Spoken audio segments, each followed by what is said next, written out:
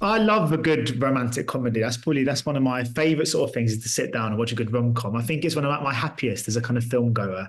So I'm gonna ask you guys what it is you think that makes a great romantic comedy, and in particular what it was about French Girl that really kind of tapped into what makes this genre so kind of appealing to audiences. And I'll start with you, Zach.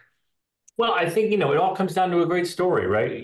People, all genres come and go and fads come and go, and the rom-com is having a resurgence, I believe.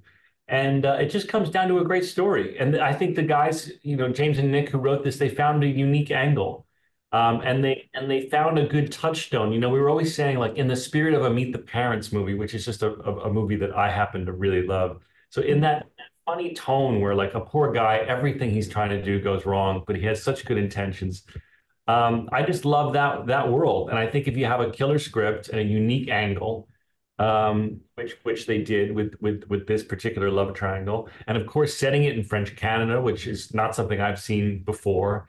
I just thought all of it was unique. And I think audiences, if the script is good, if it's executed well, they're in. And I think that, obviously the rom-com is not dead and is having quite a resurgence. Yeah. Yeah, no, Evelyn, I mean, obviously you mentioned it was sort of shot in sort of French Canada. Obviously, that's I think it was your sort of Quebec is your sort of hometown. Did you sort of just have to feel obliged or responsibility to take the likes of Zach and Vanessa out to sort of show them the sights of the local area? Oh, they took it in. I didn't have to twist their hand. They were in the city. They were in theme parks. They were in restaurants. It was really enjoyable. I think the movie is a celebration of the French woman, but the French family as well. There's a lot of love for those archetypes that are very, I think, well and vibrantly put to life on screen. And I think that's, in a way, it's also a way to, I didn't have to only show them the city. I kind of showed them what we're about and our soul. And I think it's carried in the movie, but it also happened on set, just how lovingly we all embraced each other and yeah, had a wonderful time. Yeah, Vanessa, is that one of the kind of perks of this job? I guess you're kind of constantly traveling and seeing new places and getting to know areas that, I mean, as a sort of tourist, I might go and sort of stay somewhere for a few days here and there, but you might be in a sort of city or a nation for kind of, 2 months at a time. Is that one of the things you really enjoy about your career? Amongst the many other things, yeah, it's definitely a major perk. There's nothing better than going to a city with a local and being able to really submerge yourself into the culture and that environment and be able to see the local shops and restaurants and like hear the music and just really be submersed into a different culture. I think that's the most exciting thing about traveling, and to be able to do that with my job, something I love doing so much, is just the ultimate bonus. And Zach, it's interesting you mentioned Meet the Parents, because one of my favorite romantic comedy tropes is the kind of meeting of the kind of partner's family and the kind of ability to constantly make mistakes. And I mean, I remember when I first met my wife's family 18 years ago at her house, and I ended up drinking her my soon-to-be father-in-law's best whiskey by accident. I didn't even realize it. So it's little things like that. And I just wondered, going back to you guys all kind of, be it sort of boyfriends or girlfriends you've had across your life, were you always good at playing it cool? Were you quite calm in those situations? Oh, I remember so many cringy moments where I said the wrong thing, or why did you bring up my dad's sister? I was like, I was just asking questions, I think you're always, you're so nervous to meet the family, and you're always trying to say the right thing. But I definitely have had memories where experiences where I stumbled into saying something stupid. But of course, this is a heightened reality. And no matter what Gordon does, he just constantly, no matter how hard he tries, he's constantly screwing up, which I just think is really funny. And I think audiences are going to really enjoy watching all the cringy things he does. Yeah, how about you guys? I think everyone's a Gordon. I think we always try too hard when we want to be loved. But I think also, in a way, everyone has a journey that kind of could be similar to Sophie's, whereas when you're passionate and ambitious, kind of a chef's table thing where you just go to another city and prove to yourself that you can do the big thing that everybody thinks is cool. But it's actually when you go back to yourself and your essence that your genius sort of pops out. It's when you play with the ingredients that you know and with your memories. And I think that's like something that's hidden in the movie that I really think people can identify with as well. I've always been great with parents, so I don't know what you guys are talking about. Gordon gives it a good old go, and obviously I love the scene. Obviously, you know, getting chased by a swan. I've actually got a bit of a phobia of swans. I find them aggressive and a bit scary. I wonder if any of you have got any kind of phobias of anything you're quite scared at, even some of the more surprising ones. Because my old flatmate was scared of baked beans. It's interesting. Actual phobia. My worst one is nail scratching on the chalkboard. Sometimes I keep up at night. There's a scene in Jaws where someone scratches. Oh, I'm thinking about it now. That's my biggest one. But beans, I'm okay with. I guess heights, but that's pretty like rational, I think. Like if I'm on the top of a very tall building, I'm stuck against the walls. But you love roller.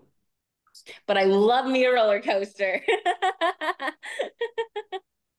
I can't drive. That's my thing. I learned too late. I was like kind of a walker and a bus taker, and then I took my license because the director was like, "You'll never play a police lady. You gotta take." So I took it too late. It took me 3 times to pass it. I still can't drive to this day. I drive on sets, like between action and cut, and that's it. But it's not that interesting or quirky. Food's a big part of this story in a kind of roundabout way. Obviously, with the kind of characters sort of working in restaurants, but even at the beginning with kind of Gordon cooking a semi sort of eatable eggs sort of Benedict. But are you guys? Do any of you have a kind of passion for cooking, and what's your kind of signature dish, if so? Pain au banane. It's a banana bread. I make it for my kids. They love it. Yeah. I'm not the best chef. Cooking kind of stresses me out. So I can do it. I just choose not to that often. So I'm like Gordon in the beginning of the movie. That's what I would make for breakfast. I thought Gordon's such a kind of lovely, nice bloke, and just such a really sensitive soul of a good heart. I think he really represents the kind of goodness in a lot of the viewers watching it. So I want to know is, what don't you like about him? I think to truly appreciate the goodness in someone, we must also establish their flaws. So Zach, what is it about Gordon you think makes him a kind of well-rounded human, I suppose? Because not everyone is kind of inherently perfect. Well, he's incredibly insecure. I mean, I think a lot of people relate to that. I mean, he's you know, he has some of it's justified. You know, Vanessa's character is moving in on his love, but I think that a lot of the choices he makes are come from a real place of insecurity and so yeah, I mean, I think that's very relatable to a lot of people, but I think it's one of his biggest downfalls. Yeah, because and Evelyn, I'll come to you next, because I mean, not to get sort of too deep, but the film does look into the kind of notion of kind of compromise and making major sacrifices for a relationship, and the way kind of Gordon follows Sophie to Canada, which is a really kind of relatable, age-old issue, the kind of notion of give and take and finding a kind of happy medium. It's quite rare. I feel like I haven't seen much of it on screen though. Was it quite interesting to kind of see that sort of through this movie? Because it feels like a very relatable theme that is sort of untapped a little bit in cinema. Usually it's the girl that follows the guy. So that made it super cool for me. She has a journey. She has a job. She's in the middle of 2 people who are, you know, fighting for her. So I think that's what those movies are interesting. Like if you take a rom-com, what's really interesting is how is this one going to be different? And I think that's one of the things that makes our rom-com super special, and that made me love it even more. My final question, I'll come to you, Vanessa, because I saw you on the Oscars red carpet. Congratulations, by the way. But I wanted to ask, the first person I've spoken to since the ceremony who attended, how was it seeing I'm Just Ken perform live? Because it was so good on the telly. Of course, I was the person who like actually wasn't there. I did the carpet, I did my job, and then I kind of get out of there. But it was so special. I mean, like, I'm obviously such a massive musical theater nerd. And whenever there is a live performance, I think that a certain magic comes about and overtakes the theater. And I feel like it definitely did in that scenario. And it was just really wonderful seeing him in all of his Ken glory. I've been singing that song for about 6 months, so it's just come back in Anyway, thank you so much, guys. Best of luck with the release of the film. Cheers. Thank Take you. care. Ladies and gentlemen, you're watching Hey You Guys! Hey, you guys! Hey, you guys! Hey, that's what they all say. Hey, you guys! Hey,